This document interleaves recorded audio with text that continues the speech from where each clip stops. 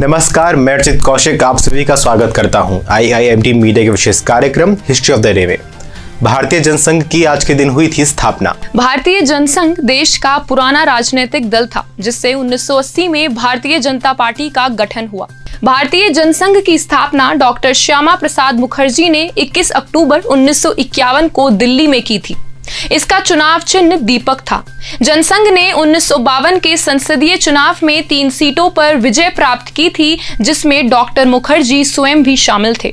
1975 से 1976 में लगाए गए आपातकाल के दौरान जनसंघ सहित सभी प्रमुख राजनीतिक दलों का विलय कर जनता पार्टी का गठन किया गया था, लेकिन जनता पार्टी 1980 में टूट गई और जनसंघ की विचारधारा के नेताओं ने भारतीय जनता पार्टी का गठन किया। आज के दिन मनाया जाता है नेशनल पुलिस डे। 21 अक्टूबर 1959 को चीन से लगी सीमा की रक्षा करते हुए 10 पुलिसकर्मियों ने सर्वोच्च बलिदान दिया था।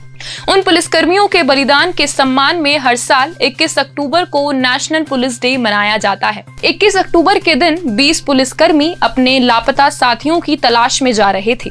इसी बीच चीनी सैनिकों ने उन पर गोलियां बरसानी और ग्रेनेड फेंकने शुरू कर दिए। अचानक हुए इस हमले में 10 वीर पुलिसकर्मी शहीद हो गए थे। पहले तिब्बत के साथ भारत की करीब 2500 मील लंबी सीमा की निगरानी की जिम्मेदारी पुलिसकर्मियों की थी। फ्रांस में आज के दिन पहली बार महिलाओं को मिला था मताधिकार। फ्रांस जैसे विकसित देश में भी महिलाओं को बहुत बाद में वोटिंग के अधिकार दिए गए।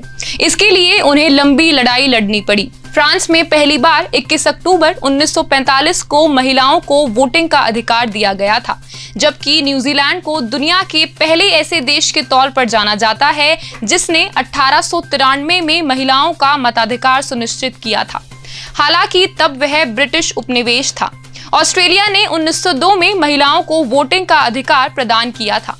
फिनलैंड ने 1906 और नॉर्वे ने 1913 में महिलाओं को मताधिकार दिया था। हिंदी फिल्मों के प्रसिद्ध अभिनेता शम्मी कपूर का आज के दिन हुआ था जन्म। मशहूर फिल्म अभिनेता शम्मी कपूर का जन्म 21 अक्टूबर 1931 को हुआ था।